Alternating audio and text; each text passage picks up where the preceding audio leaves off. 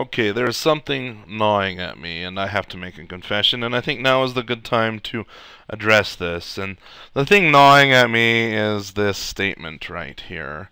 And if you look at it, hopefully something maybe something doesn't bug you about it, but there's something that bugs me about it, at least maybe because I've been doing game programming for a while. And it would be wise for you to pause the video and look at this and see, is there anything in here that doesn't seem quite right? In fact, let me try to highlight a smaller piece of the code or a smaller sample. Is there something wrong about this, or something not necessarily wrong, but something that could be done better, so to say? Pause the video and think about it. Okay, you're right. The plus should be bugging you. At least I hope it bugs you.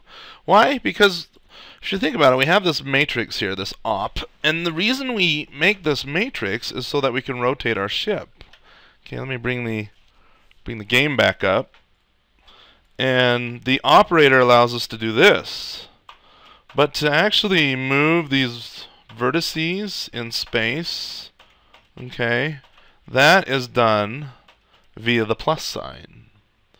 Now, let's think about it. Why can't we just combine both of those operations into one matrix? It'd be nice if I could just say op times vert sub I, and that'll do the rotation, and it will also do the translation. Okay, so that's where we're going now. That's the goal.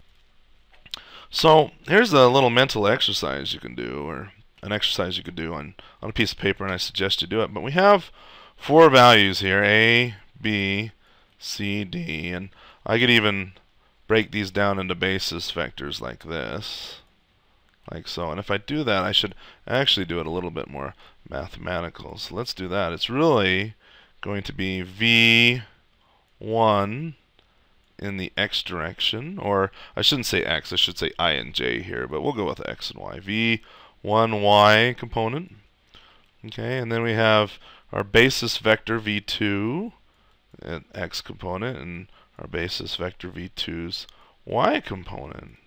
Right, so these are basis vectors, right? And we've done several videos. We've seen how we can use these basis vectors to rotate around the origin. But in none of these did I show you how to translate. That means, with the example of our ship, let me just get rid of this, and let me throw an XY axis on the screen here. And our ship, our vertices start right here, right here, and right here. I showed you how to rotate these because these really are just vectors, even though we draw them as points. They're really just vectors. Alright, but pause the video and think, well, what if I want to take these vectors and somehow I want to move the ship? Oh, sorry, I drew that the wrong direction there. I want to move the ship, so I don't have to do the plus in my code. I can just use one matrix to move the ship that way. And to be honest, remember vectors when we, well, I'll leave that. I'll leave that for a little later. Pause the video and think, okay, how could we mess with these basis vectors to move our ship like this? So I want to put the move, or the translation as we call it, into the matrix operator. Okay, so pause the video and think about it. Okay, let me show you what I was hesitating on here. Remember, when we apply a matrix to vectors, it applies to the vectors in standard form. That means that their tails are all meeting at the origin. These tails are not meeting at the origin. So there's got to be something I can do with these vectors to, this vector will turn into this vector. This vector will turn into this vector. And this vector will turn into this vector. That's the actual result I'm looking for after I apply my matrix. Okay, so maybe you got it, maybe you didn't. But is there something I can do with the matrix to hit all 3 of these vectors and have them move like that, so then the ship can move around on the screen like we're doing without doing that addition? Pause the video, think about it. Hopefully you've spent about 10-20 minutes struggling with this on paper trying to figure it out, or else me just giving you the answer will be pretty much useless to your educational experience. But let me tell you, it's impossible. You can't do it with this matrix that we have. This matrix, yeah, we can we can change these vectors, and that's fine, but we can't change all of them together to come up with this result. The way we have to do that is by entering a third dimension. Does that add any effect to the video? I don't know. But we can do it with a 2 by 2 matrix. We can rotate, we can scale, and we don't have to scale uniformly. I mean, we can scale more in the x than we do in the y, and vice versa. But I can't move all these vector points like this together. I have to go into the third dimension. I'll explain why later, but for now, let's clean this off here. I'll just clean it all off. All right, we're going to take our original 2 by 2 matrix with our basis vectors in there like so. I'll just draw the brackets for now. But we have the 2 by 2 matrices with the 4 entries like there. And we're going to expand it, meaning we're going to go 3 dimensions. So then our matrix, instead of being like this, will be like this.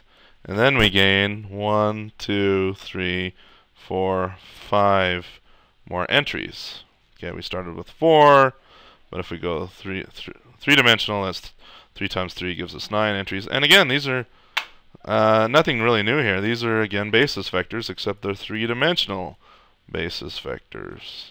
Okay, I can span R3, as Khan says in his videos. I'm no longer stuck to a plane or your flat screen. Now, that doesn't mean I'm going to render a 3D scene. I'm simply going to this 3-dimensional matrix so that I can add translation in. And I'm going to show you how that works in the next series of videos. But that's where we're going, is we need to do that. Well, now that I've kind of given this away to you, can you think of a way I could use these 3 basis vectors to move our ship in space as I was trying to do?